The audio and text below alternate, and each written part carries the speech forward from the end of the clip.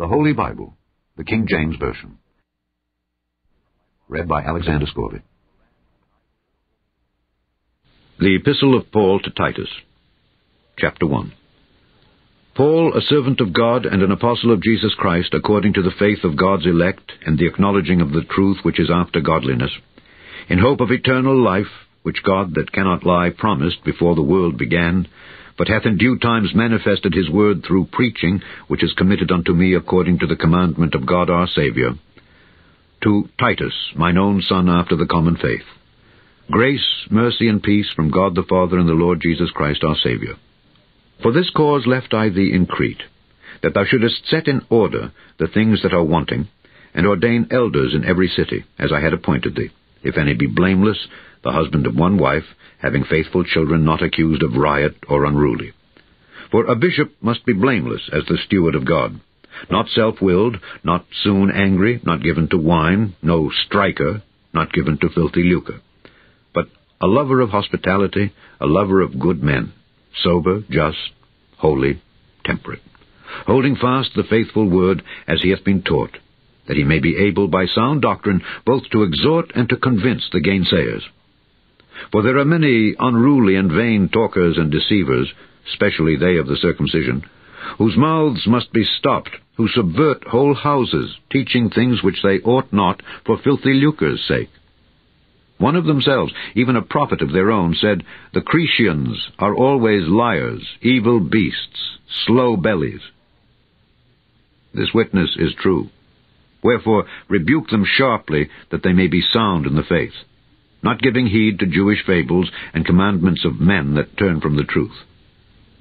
Unto the pure all things are pure, but unto them that are defiled and unbelieving is nothing pure, but even their mind and conscience is defiled. They profess that they know God, but in works they deny him, being abominable and disobedient, and unto every good work reprobate. Chapter 2. But speak thou the things which become sound doctrine, that the aged men be sober, grave, temperate, sound in faith, in charity, in patience. The aged women likewise, that they be in behavior as becometh holiness, not false accusers, not given to much wine, teachers of good things, that they may teach the young women to be sober, to love their husbands, to love their children, to be discreet, chaste, keepers at home, good, obedient to their own husbands, that the word of God be not blasphemed. Young men likewise exhort to be sober-minded, in all things showing thyself a pattern of good works, in doctrine showing uncorruptness, gravity, sincerity, sound speech that cannot be condemned, that he that is on the contrary part may be ashamed, having no evil thing to say of you.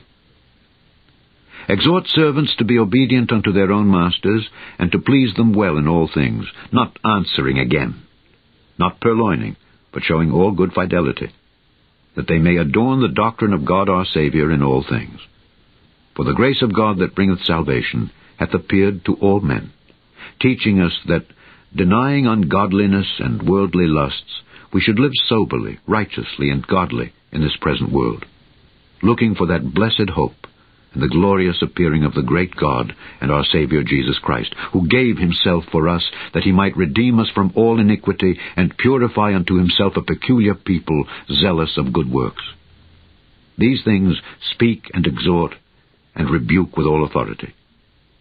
Let no man despise thee. Chapter 3. Put them in mind to be subject to principalities and powers, to obey magistrates, to be ready to every good work, to speak evil of no man, to be no brawlers, but gentle, showing all meekness unto all men. For we ourselves also were sometimes foolish, disobedient, deceived, serving divers lusts and pleasures, living in malice and envy, hateful, and hating one another. But after that the kindness and love of God our Saviour toward man appeared, not by works of righteousness which we have done, but according to his mercy, he saved us by the washing of regeneration and renewing of the Holy Ghost, which he shed on us abundantly through Jesus Christ our Saviour, that, being justified by his grace, we should be made heirs according to the hope of eternal life. This is a faithful saying. And these things I will that thou affirm constantly, that they which have believed in God might be careful to maintain good works. These things are good and profitable unto men.